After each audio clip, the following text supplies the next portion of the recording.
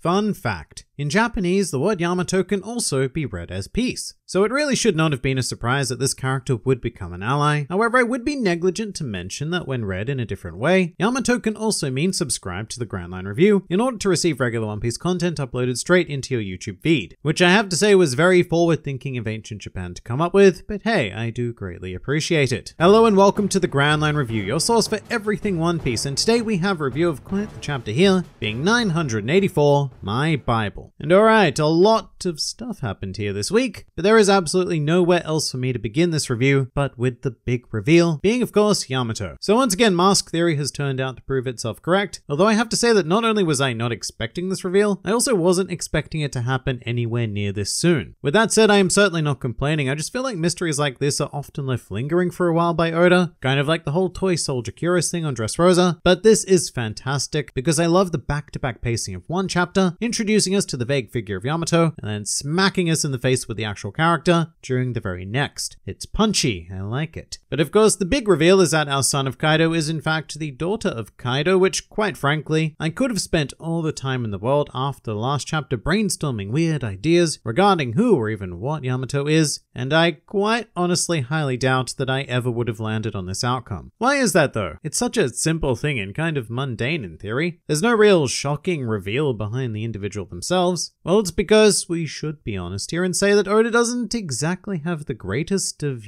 track records with female characters, specifically in the New World era. During this time, he has introduced potentially incredible badass female characters like, say, Rebecca, a Colosseum gladiator, only to push them to the side by contriving a whole bunch of reasons to not have them actually embody one of the core features of a battle manga, which is, battling. And I don't want to get too deeply into this discussion because it will heavily derail the chapter talk, but I could not be more thrilled with this. Once again, it's a super basic thing, but One Piece has a severe lack of female fighters, especially brawlers. And these last few chapters have delivered pretty amazingly on that aspect with both Yamato and Ulti. And it is also very, very important to note Yamato's connection to Odin, which is more or less what I predicted the standard scenario to be, which is that Yamato did bear witness to the Hour of Legends and was captivated by the figure of Odin, as were most spectators in the general vicinity. But not only that, Yamato also managed to find Odin's journal thing, which we saw him writing during the flashback, and I think that's quite a clever little addition from Oda there, because when we were going through the flashback, I just assumed that this journal was a vehicle to convey Odin's raw thoughts to the readers, but this double purpose is great. And in fact, I suppose it's highly probable that Yamato is the living being on this planet who knows Odin best, because not even the vassals or his children would have been privy to this kind of information. Also, Kaido and Orochi have no idea it exists either, which I think is very interesting, because this journal quite possibly holds even more valuable information concerning any number of topics, such as road poneglyphs, pirate kings, joy boys, ancient kingdoms, and the will of the various Ds. I mean, Odin experienced a hell of a lot in his time with Roger, as well as assumedly hearing a fair bit from Lady Toki as well. So I think that this journal here is actually a fairly crazily important point brought up in this chapter that will almost certainly come back into prominence later on. And you know what, come to think of it, if it does contain Will of D-esque information, then that absolutely explains why Yamato was waiting for Luffy, because she would have been well aware of Odin's belief that Joy Boy was going to return to Wano in a very specific amount of time as well. But with that said, this could also be to do with Ace, of course. Yamato quite blatantly name drops Ace, but even if Ace told her about Luffy, I highly doubt that he would have said, yeah, and my brother will be here one day to help you overthrow the Kaido. Well, maybe he did. Or maybe Yamato just put both pieces of information together. Who knows? Not me. Very rarely me anyway. My favorite aspect of the Yamato reveal thus far, though, is the classic One Piece inherited will. I really love that Yamato embodies Odin to the point of becoming him, but it just works so well because here, standing side by side, we now have the inherited will of Odin with Yamato, as well as the inherited will of Roger with Luffy. So it's a wonderful gathering of the next generation, and look, I was not on board with this at all during the last chapter, but I am now willing to entertain potential ideas of Yamato for Nakama, if only for the fact that it would allow Luffy to continue mirroring Roger by sailing briefly with his own incarnation of Odin. The only trouble here is that Yamato doesn't quite fit because Odin was a necessity for Roger because nobody else could read the ancient language. Meanwhile, Luffy already has Robin as part of the Straw Hat Pirates, so yeah, I don't quite know what Yamato's role would be. And also one day when this whole conflict is over, Wano will likely require another strong leader. And I don't know how this would go down with the people, but given that Momonosuke is too young, Yamato might be a really good interim shogun, as well as general protector of the land. In any case, look, I'm not ruling out Yamato becoming a Straw Hat as a ridiculous idea anymore. You know what is ridiculous though? The fact that we are 75 chapters into this arc and we have only just now been introduced to a figure who is undoubtedly going to be one of the most important players going forward. I mean, Whole Cake Island was quite literally 3 chapters away from ending at this stage. It was only 78 chapters long, and I suppose I say only in comparison to the beast that is Wano, which at this point is going to topple Whole Cake Island but also Dressrosa in terms of its length, and it feels like we're going to be going deep into 2021 at least. That's probably enough about Yamato now though, because this chapter has an awful lot more in store for us, and I firstly want to briefly check in with Ulti and Page 1, who as suspected are not in fact down for the count, and they will continue to cause chaos in this arc, which I am very pleased about. Ulti in particular earns more and more favor with me in each subsequent appearance, as does the whole dynamic between her and Page 1. They have this really great vibe about them where they get played for goofy comedy together, but when the time calls for it, they can unleash some serious power. And at this stage, it's very easy to see them potentially being the subjects of a future cover story or something. You know, once the Beast Pirates are toppled and or disbanded, we spend some time following the comical adventures of Ulti and Page 1, dinosaurs in the wider world. And it also feels like Oda is going to some pretty great lengths to not really portray either of them as simple antagonists either. He's making them both extraordinarily likable, which doesn't always happen with groups of villains. Like, I can't think of many of the Charlotte children, for example, who got this kind of endearing treatment. Maybe Brûlée through her constant comedy with Luffy and heartfelt interactions with Katakuri, but I'm not sure if there were too many others. It kind of reminds me of the Don Quixote family more because many, if not all of them, had a healthy dose of comedy attached to them, and a select few even got a heavy injection of drama, which I think made them highly enjoyable to follow as a group. And in this case, Ulti and Page 1, I think, provide a much needed contrast to the top tier class of the Beast Pirates, because you know, Queen aside, they are very overly serious beings. And speaking of, this is where we travel to my favorite panel of the chapter, which was the simply stunning shot of the aforementioned top tier class. This was the panel I did not know I needed, but I'm so glad it happened, because I think it does a really fantastic job of showing us exactly what it is we need to overcome on Wano, and it is not going to be easy. Plus, it's also really fascinating to see a fairly flat size comparison, especially in regards to Jack, because in my own personal headcanon, he was never quite as tall as Kaido, or anywhere near it, but you know, here we have it, and I have to say, I don't mind. Also, Orochi though, despite being dwarfed by most of the other characters here, this really emphasizes just how massive of a humanoid creature he is, which is so strange because it's not just me, right? There's no way that Orochi was this big in Oden's flashback, not in his beginning phases anyway. He seemed like such a not small, but average size guy. And then once he became Shogun, it's like he grew exponentially, mostly in terms of width. Maybe as a result of consuming his devil fruit. But like I said, this panel shows us what we need to defeat in order to come out of Wano successfully. The main big bads are all here: Kaido, King, Queen, Jack, Orochi, and very, very sneakily down in the right there is Fukurokuju, which I thought was a nice touch actually. I have a tendency to forget this guy exists because he and the Oniwabanshu haven't had a huge role in the proceedings of Wano thus far, but this panel here, despite me not actually seeing him at first, makes me pay a lot more attention to his existence, because here he is side by side with the other major Wano antagonists, so he is a legitimate obstacle indeed. Now as for why everyone is gathered, it was for the execution of a small child, but in this chapter Kaido has done something that I hate, which is that he has announced an announcement. And this is something that all sorts of companies tend to do, you know, make a public statement saying to stay tuned for an actual announcement at some point in the future. So in this chapter, Oda does just that. He teases Kaido's announcement, which I'm really keen for actually. It's very easy to forget what's going on with Kaido with all of the other madness in play, but this dude is probably about to implement something pretty damn huge. Oh well, that'll be a reveal for a future chapter, I suppose. Meanwhile, in the main hall would be my second favorite panel of the chapter, featuring Robin, Jinbei, and their superb acting talent. And I really could not think of two characters more suited to this kind of fun panel, because Zoro aside, these would be the two Straw Hats who tend to be the most, I guess, aesthetically flat. You know, fairly stoic and generally introverted with their actual emotions. So as a result, we just don't get to see, say, Robin posing in a flashy kind of way all that often, and I really like it. They have been few and far between, but Wano has really given Robin in particular some really aesthetically diverse moments to play with. But the other major segment of this chapter would be Law dropping off the vassals, which in my great foolishness actually kind of confused me at first, because I assumed that Law had just shambled the vassals onto the island and remained with the submarine. then he appeared on the next page in the snow, and I was just like, what? But that was just the case of me, not using my eyeballs to look at the panel where he was clearly absent from the Heart Pirate's vessel. But of course, the greatest point of interest here is the revelation of a post-time skip Izo. And man, he looks amazing. Like all great post-time skip designs, Izo appears to have acquired a scar, quite possibly as a result of the Payback War, but it gives him this like badass veteran vibe, and Kiku's reaction here is everything. In retrospect though, I'm still finding it a bit weird that Izo didn't go back to Wano after the Whitebeard Pirates were disbanded. I mean, I don't know, after a huge event like that where your family just dissipates, to me it would just seem natural to at least go and visit your other comrades and literal family. And I don't know, all in all, I just find it so weird to think that neither Izo nor Marco knew about the fact that Kaido had taken over Wano. I know it's an isolated country, but when you are one of the 4 emperors, surely your home territory becomes well known over the course of, I don't know, let's say 2 decades. It's just strange. One of those things that I'm not sure has a decent explanation or any explanation incoming, because in the end, I suppose it is a very minor issue. But with this, we are getting ever closer to the moment where we will finally have a full spread of vassals on display. All they have to do is somehow reunite with Kinemon, Denjiro, and maybe Shinobu. And then we have a panel that I am surprisingly excited for, featuring a full selection of vassals here to potentially fulfill Toki's prophecy. And finally, I'll briefly do the cover story thing. You all know my thoughts on Pound surviving, so I won't waste your time harping on about that again. But with that in mind, I do like this image quite a lot. Having Chiffon and Lola both making the NL face cracked me up quite a bit. And not only that, but this is our first full proper family shot. Father, daughters, and even a son-in-law and a grandson. I can't deny that it is nice and heartwarming with that comical twist, but was this page worth undercutting the drama created by Pound on Wholecake Island? That is the question, and I personally don't think so, but this is a consolation prize that I will accept.